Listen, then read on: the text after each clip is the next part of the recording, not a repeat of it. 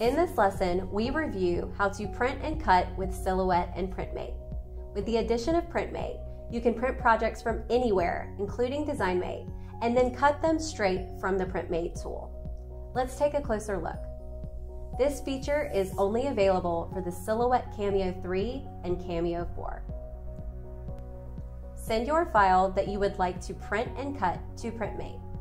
Complete your settings on the main settings page, making sure to get your product and paper to heat transfer vinyl.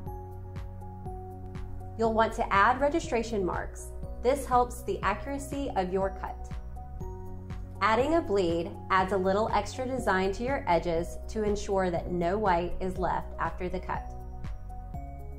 You'll also need to turn mirror off since you're printing on heat transfer vinyl. Now you're ready to print. Once your print is complete, make sure that you put your printed vinyl in an open press for a minute. We usually do this at the press temperature for heat transfer vinyl, 311 degrees Fahrenheit. There are two ways to send the file to the cutter. If you plan to cut right after printing, click the option for Cut After Printing. This is located directly above the Print button.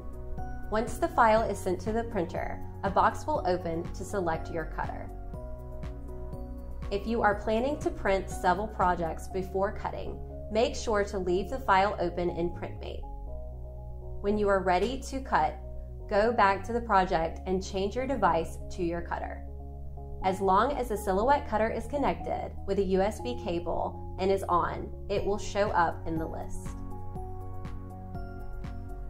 A cutter window will open that is very similar to the cutter window in the Silhouette design tool with either workflow.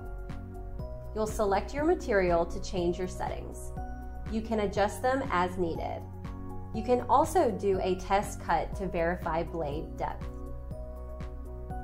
That should be all you need to print and cut with PrintMate.